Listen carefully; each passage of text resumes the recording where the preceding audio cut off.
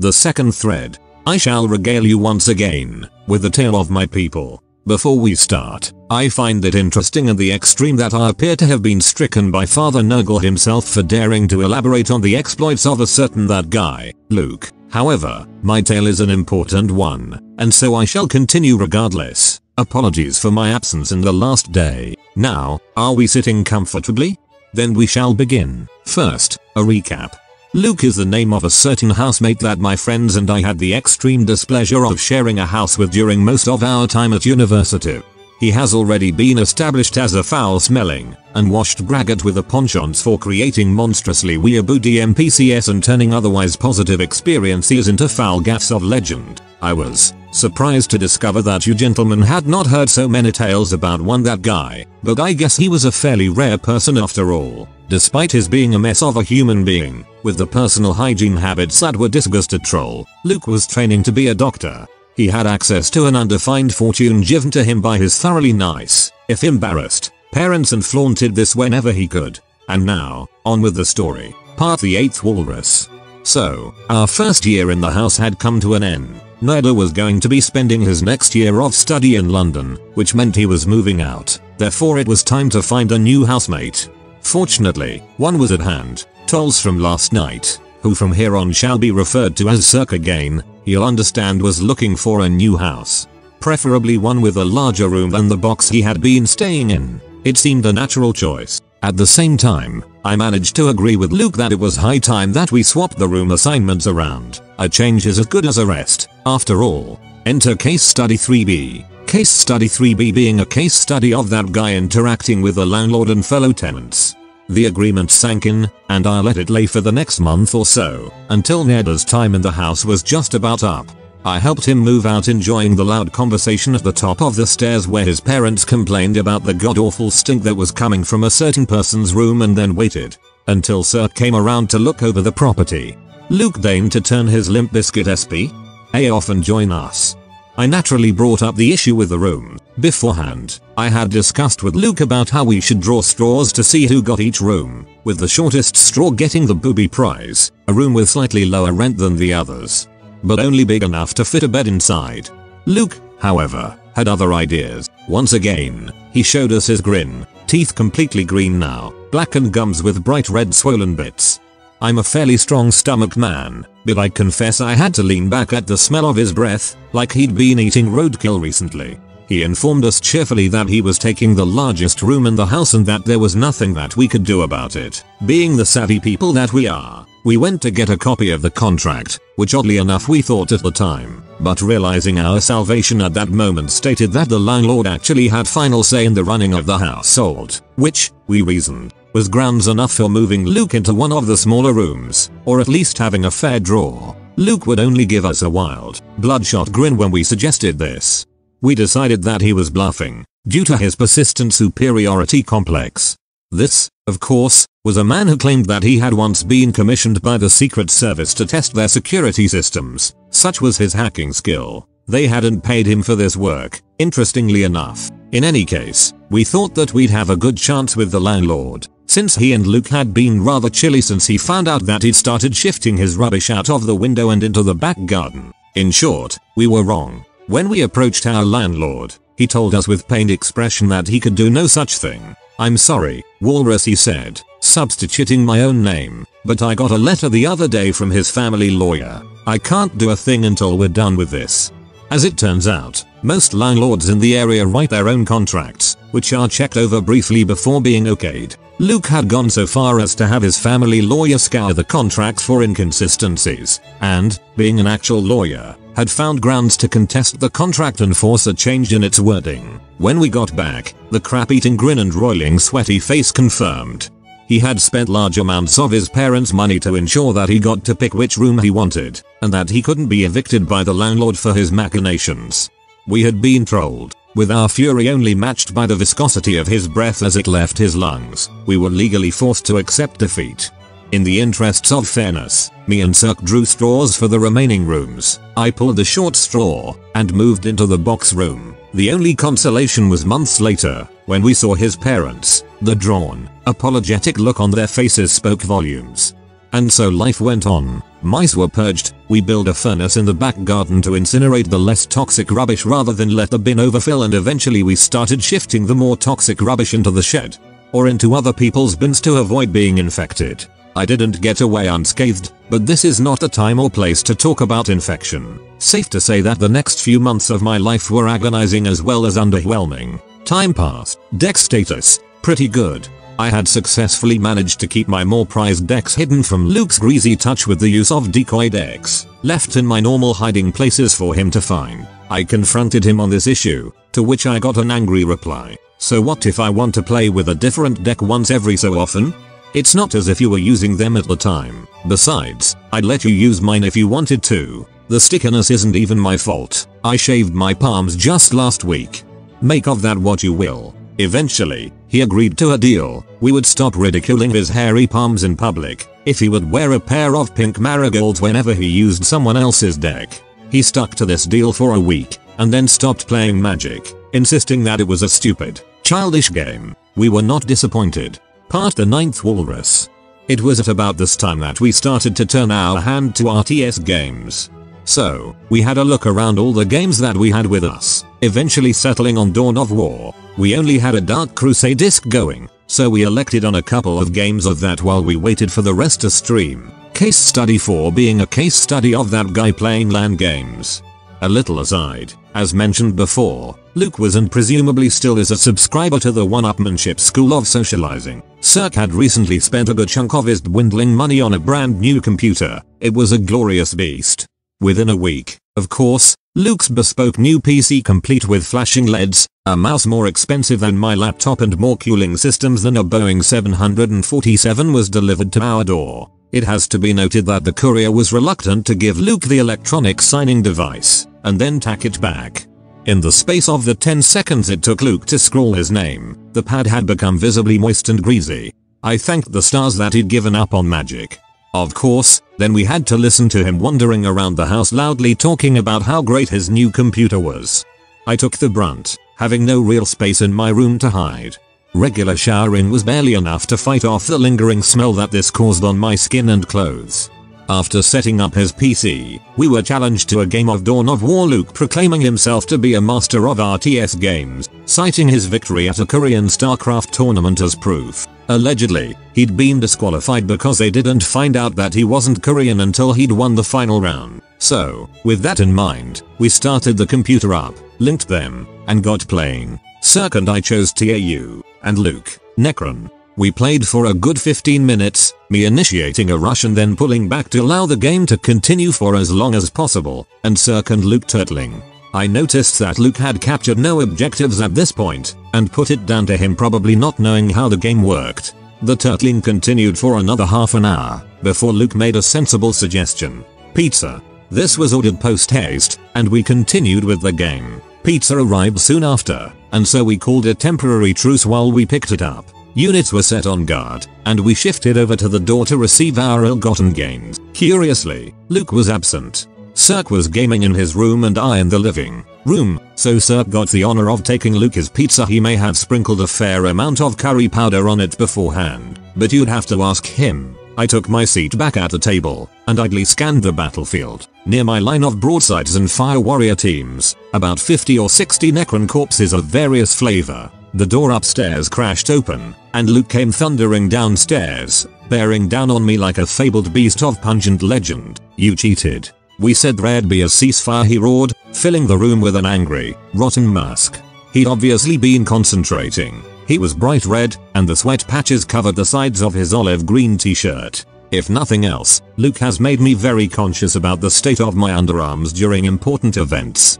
I questioned his meaning of ceasefire. He'd obviously marched his Necrons right up to my main defensive line. I had them on passive. I was going to walk them into your base for when we started again. Needless to say, we called it a night soon after. Cirque feigned a sudden attack of his sleep disorder, and I grew very tired due to a busy day. At this point, I'm going to take a moment of time to answer some of the questions that have already come up in the thread. If people just want me to continue instead, just say so. Part the 10th Cirque.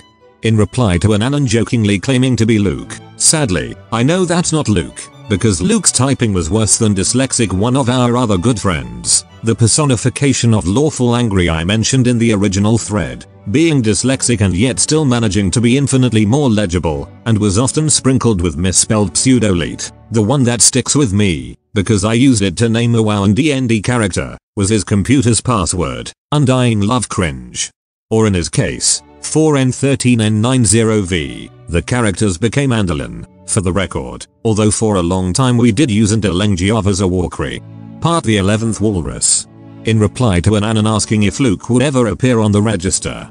And finally, no, he won't appear on a register for another few years, if he passes at all. His grades at school weren't quite good enough to get him straight onto a medical course, so he was doing a master's in chemistry first, then studying medicine. We probably have another 3 or 4 years yet. Still, watch this space for Luke flu or Nurgle's rot, whichever you prefer. I think that'll do for an intermission. Did you all remember to get your ice cream from the salesman and visit the toilet? Excellent. Continuing in the next post. I think, at this point, we will talk a little of revenge.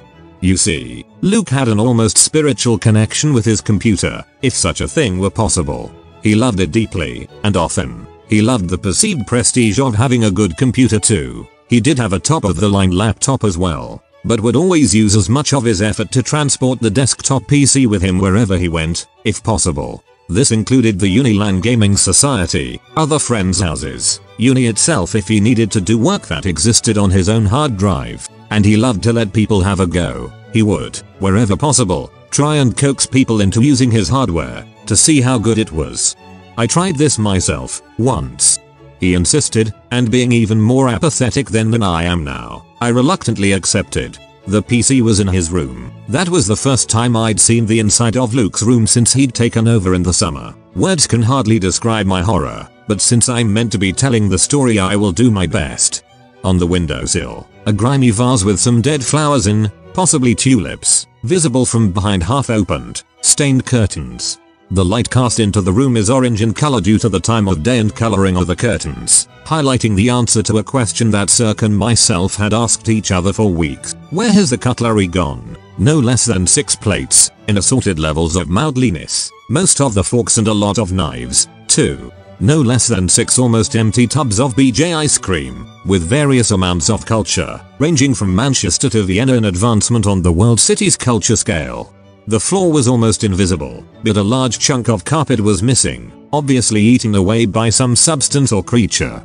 I barely had a moment to take all of this in before the smell hit me. Rancid is too mild a word to use in these circumstances. I think a cross between curdled milk, old rooms and pig manure might suffice. I was hastily welcomed into this inner sanctum by Luke himself, and placed on a moist swivel chair in front of the computer. He placed the headphones on my head quickly, sending a chill of abject horror down my spine as they stuck slightly to my ears. He then proceeded to tell me all about the specifications of his computer, before leaning right over me to log himself in, catching me in the face with the side of his sweat-stained shirt. My line had finally been crossed. I made my excuses, and left. The clothes I never wore again. Indeed, I took the first opportunity to lose them. I shaved my head, and showered for a good hour before I felt clean enough to take a shower. I never set foot in that room again for the rest of Luke's tenure, but, of course, what happened when I did is a story for later on. A line had been crossed, and revenge was the order of the day. Starting with Luke's computer. We eventually managed to coax Luke into moving his computer downstairs for a night, under the pretense of an executive LAN party evening, where we would all sit around our table on swivel chairs and play games where we could see each other. He gladly agreed, having an opportunity to both show off his computer again, and his swivel chair, which of course he had bought especially because it was better than we could afford. The stage was set, the pizza in, and our material prepared. Case study 5 being a case study of that guy's reaction to a fake virus. Luke, as aforementioned, had proclaimed himself a master hacker, employed by the Secret Service to aid them with security. We brought him onto this topic of discussion slowly, over the course of the night, whilst ensuring that his cup as mentioned previously was topped up, his current beverage of choice being Lipton iced tea, infused with the strata of orange juice and coffee remaining in the cup. Eventually, of course, nature called or possibly whispered and Luke grumbled something, made sure all our games were paused ensuring that he managed to touch our hands with his at least once in the process by grabbing our mouse hands and shuffled to the toilet. We took a moment to lift ourselves from the shock of being touched by Luke, and moved to his computer. A picture will follow, posted by ᴟᴟ thanks. It should be noted that, while ᴟᴟ does not immediately post a picture, he does, in fact, eventually deliver. Aside how to create your fake virus. Step 1, get a friend who can create executables, or do it yourself if you know how, thanks ᴟᴟ. Step 2, create an AF wallpaper. Step 3, using a clip drive. Transfer the executable and the wallpaper to your recipient's computer. Hide them in a safe folder. Step 4, change all desktop shortcuts so that they link to the executable. Load up the wallpaper. Step 5, use your fuse box to fake a momentary power cut. We worked more efficiently than we have worked before, or since. By the time Luke came back from the toilet, the desktop PCs were rebooting and running through scan disks. Luke, of course, had such a good computer security system designed by himself, no less, that he did not need to run a scan disk.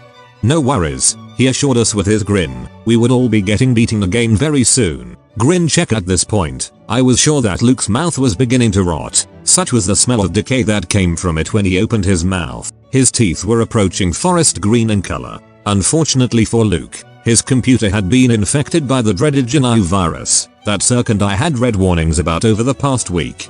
Luke, of course, was quick to ascertain that he knew the guy who had created the virus, ironically true, and had trained him himself, not so true. This would be no problem to a hacker of his skill. We eventually called the night due to Luke's faulty computer wouldn't want to catch it off you and went to bed.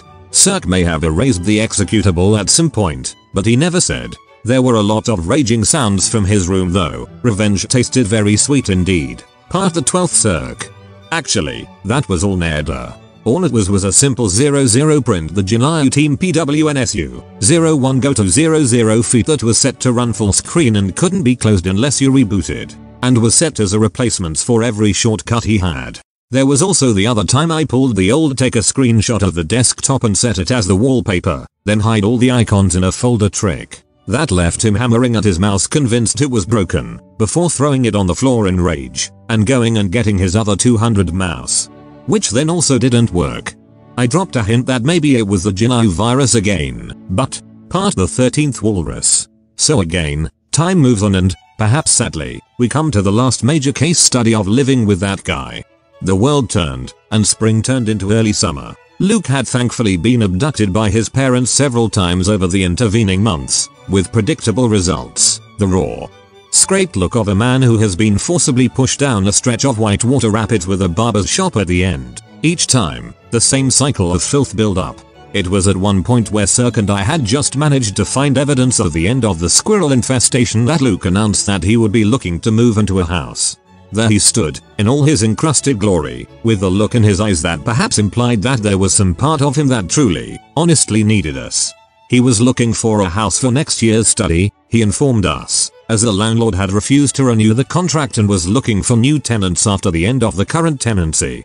Me and ᴟᴟ exchanged a look, and I gave possibly the most meaningful response I have ever, and may ever give. Righto then, good luck with that. He never spoke to us again. He left for his room, and soon we heard loud rap music permeating through the floorboards above the living room. A cacophony that was to last for several days before he was threatened with an asbo by the neighbors. His smell lingered for a while, then went to join him, but that, of course, is not entirely the end of the tale. Part the 14th walrus. Case study 6 being a case study of that guy's room, after his departure. Luke left several weeks later. ᴟᴟ and I had found accommodation elsewhere in a house with our other friends and acquaintances from the society. As all of you will know, however, an integral part of the end of a tenancy is the cleaning up of the house in order for viewing to take place. We elected to draw straws for cleaning tasks. We would each clean our own rooms, of course, and then draw straws for division of tasks. One side was Luke's room and the bathroom, on the other was the living room and the kitchen. I drew Luke's room. Not one to back out on a deal, I donned my old clothes and gloves, drew a deep breath, and opened the door to the room. The first objective would be the windows. If I could open those, the smell would start to disperse from the room, allowing me to work without retching too much. The door was difficult to open. Several seconds of pushing followed, without success. In the end, I took a couple of steps back and threw my weight against the door. Of course, with the momentum of my not too modest weight, I ended up inside the room, on my knees. The first thing that struck me was this: the object obstructing the door was the aftermath of a refuse avalanche. I was currently knee-deep in cocktail sausage packaging, half-finished pot noodles and, disturbingly, clumps of hair. Then the smell hit me. Before, it was merely extraordinarily foul. Now, the coming of the warmer weather had combined with the mounting refuse to create. I resolved not to breathe and focus on the objective. I waded forward past the landslide, dislodging a bag that contained hundreds of tiny flies, clouding my vision. My eyes watered as the smell overpowered my senses, and the wax began to melt in my ears. Every inch of uncovered skin itched, such was the foulness of the place. Finally, I made it to the window, and pushed it open, dislodging a year and a half of dust and corrosion. Sweet air. I took a deep breath, and waded back out of the room. Obviously, the room needed to air out a little. Cirque didn't mind, as long as I got rid of the clothes I had worn and didn't go anywhere near him. I showered. A couple of hours later I returned, in a different set of old clothes. The air was bearable, at least. But the rubbish would have to go first. Our bin was already full, so it was time to employ the shed to hold the refuse while we waited for night to fall, to deliver presents to unwitting neighboring bins. Rubbish collection and movement is never a nice task at the best of times. Luke had never used a bin bag to store his waste in, so the first task was to gather everything into easy carrying devices. Of the rubbish, the more notable pieces contained Luke's book, which has been alluded to before, but not extrapolated on by myself, heavily used and stained with a green, slightly viscous substance. Smell confirmed as cum, much to my revulsion. No less than 6 of the 8 house plates, with large amounts of furry mold growing from their surfaces, and in one case, the underside as well, the remains of the dead flowers. Also covered in mold along with the vase. 2 heavily used pornography books, depicting a feces-related fetish on the encrusted covers. The remains of a pizza, possibly the one from case study 4, covered in flies, with evidence of maggot infestation. I resolved to be a better person for the rest of my life, if only I never had to do this again. Waste successfully moved, I surveyed the room at large. The carpet was caked in dirt, hair and an unknown substance. The area of the carpet that had been eaten away during my last visit had grown significantly to about a ½ foot in diameter, blackened around the edges. This revealed a large hole in the skirting board, the area littered with droppings concurrent with a squirrel infestation. The furniture in the room had been left largely intact, but with a thin coating of waxy grease. He had left his cup, which had started with a drinking capacity of about 1.5 pints, but now could carry as much fluid as a champagne flute. This was hastily disposed of. The house cutlery, although tarnished, would survive. I put them to one side to give to Cirque later. The curtains were removed, to be washed. This dislodged a small rain of dirt and grime from the top of the curtain rail, where it had collected. The windowsill was caked with dirt, presumably from when the vase of flowers fell over. This would only be removed with a wallpaper stripper. I moved over to the last part of the room that I hadn't surveyed yet, the bed. The duvet and sheets, of course, would have to go. I pulled them from the bed. What I saw there caused a hasty retreat to the bathroom. A large black stain, at groin height on the mattress. Yellowed at the edges, but only just noticeable. No smell, blessed be, but enough to make me retch my dinner into the toilet pan. Eventually, after I had composed myself, I called Cirque, and showed him, with similar consequences. We turned the mattress over, and resolved never to speak of it again. We moved the furniture in such a way that the holes in the carpet were concealed, and scrubbed the floor as best we could. Once all of the grime was removed, it was about 3 AM in the morning. Just in time, as the first house inspection was in the morning. The house inspection went reasonably well. We had worked our hands raw for most of the previous 48 hours, so we were glad of the rest. The landlord, too, was pleased and impressed. Liberal and strategic use of air freshener had all but obliterated the lingering smell. Only a slight metallic tang to the air remained. The prospective tenants were 3 South American exchange students, all female. They liked the living room and kitchen, found the bathroom and smaller bedrooms to their liking, and really liked the location. Just one room left. The landlord looked over their heads at us, pensively. We nodded slightly, and with a deep breath he opened the door to the room. We went downstairs, to get a cup of hard-earned coffee. We could do no more. I will never forget the screech of horror, disgust and revulsion as he turned the mattress over. Surprisingly, he managed to secure the deal. We gave him an inventory of the damages to the room, which he assured us he would claim from Luke. We moved out a week later, into our new home. We were followed, past the 15th circ. I'll grant you that Luke's room was bad, but aside from the strip in there where we were winning the battle to keep the bathroom clear of Luke filth, we had to dispose of mop heads every foot or so of cleaning. Wringing them out didn't get rid of the, for want of a better word, solid organic matter. Nothing internal, mind you, we wouldn't have stood for that, but the amount of very clearly Luke's hair and footprints, and ugh. How the fuck he did it when he didn't even use the shower. There was a fine white grease mist on the windows of his room that I had to go back and clean with oven cleaner to remove. So much rage. Oh god, the flies. It took us so long to make the, now obvious, connection with the flies and his room. We'd assumed there had been some food off in the bin which, as is often the way in student houses, was often piled 2 feet high with pizza and takeaway boxes, and had a big run of sterilizing the kitchen. Seriously, you're bringing back the most horrible memories. Like his bag of potatoes. How on earth did I manage to suppress all this? Part the 16th Walrus. About a week after moving into our new house, we had a knock at the door. It was, to use the cliche, dark, cold and slightly drizzly weather, so we were surprised to get a visitor, especially during our 10-way magic night. It was Ronek, our new, lawful angry housemate, who let the visitor in and welcomed him. As my nose shut down in self-defense, I realized who had darkened our door. He had apparently managed to locate us from talking to people on our respective courses. He had then made the trip across our city to find us, in the drizzle, to tell us all about the flat that his parents had got him in the middle of town and that his internet wasn't working yet so he would use ours. Sure enough, within half an hour of his entry, all conversation had shut down bar Luke talking about his newest laptop and all his new friends. The conversation moved on to the old house. It was awesome, wasn't it guys, he said. I can't believe we had to leave. Still, he grinned, exposing a mouth of clearly rotten gums and olive-hued teeth. It's not as if it was much of a problem to move out, was it? I bet you guys had to spend ages clearing your rooms out though. They were awful. A silence descended on the room. After what seemed like an eternity, Cirque broke it. Get out. Epilogue. And that was the last time we really ever saw Luke, thankfully. I did have the misfortune to bump into him outside a curry shop in the December of that year. His approaching musk was easily distinguishable over the curry spices, which sent that familiar primal dread coursing through my body. Thankfully, I managed a convincing impression of a German exchange student which confused him for long enough that I was able to flee while he saw through my disguise on account of me not having a German accent and looking like me.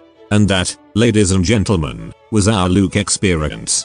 There are, of course, other stories, but those might be for another time. Oh, one last thing. Cirque and myself did visit the old house once more, a few months after we left to collect some belongings that we had forgotten in the move. As we waited for one of the girls to return with our things, we had a quick look around. One of the other girls smiled at us, with greenish teeth. The house was starting to encrust with filth. And here endeth the tale. I have apparently been the walrus. Thanks for your attention, it has been a pleasure. Sweet dream. I thought I've had a few bad experiences with, like, you know, true neckbeards, but I ain't got nothing on Luke. Like, you know, he's a fucking champion of Nurgle. That's the only way you could describe him. Like, you know, that's the closest you can really get. Like, you know, I don't know, I really don't understand the mindset of the people that had to live with him. Like, you know, the narrator. I just don't get it. Like, you know, that's not being polite. I couldn't be like that to this fellow for that long. Like, you know, and especially having to clean up all this shit. The dirty, lazy bastard. Like, honestly, that's... No, no, I couldn't do that. It would really upset me. I couldn't bring myself to do that. Like, you know, okay, I know you need the money and all because of the landlord and all that jazz, but, like, what a filthy fuck thinking he can just dump it all. You know what I mean? It's that mindset I really just don't like, and I think a lot of true, genuine neckbeards do share that level of entitlement, and they just really couldn't give less of a fuck. This is why they're so hateable. But then they also think of themselves as, oh, I'm such a victim, or I'm such a nice guy, how could anyone think of this as me? It's like, suck my fucking dick. I really don't like it at all. I need to do some more neat stories like this. There's a few that I know of. I definitely need to get sorted out. I think you guys will enjoy them. If you haven't got the chance, I would also definitely recommend to a Fridge Bro. I'll throw it up on the end cards, whatever you call them things. Get that all sorted out for you. It's something to check out. If you enjoyed this one, definitely go check out that one. And, you know, while you're at it, you might as well subscribe and check out the Discord and all that other good gear. And look, I'll see you in the next video, alright? If you haven't already, check out my Redbubble portfolio. You might just find something you like. Just stop! Just stop it! Stop! No! Just stop it! It's time to stop! It's time to stop, okay? No more! Where the fuck are your parents? Who are your parents? I'm gonna call Child Protective Services. It's time to stop!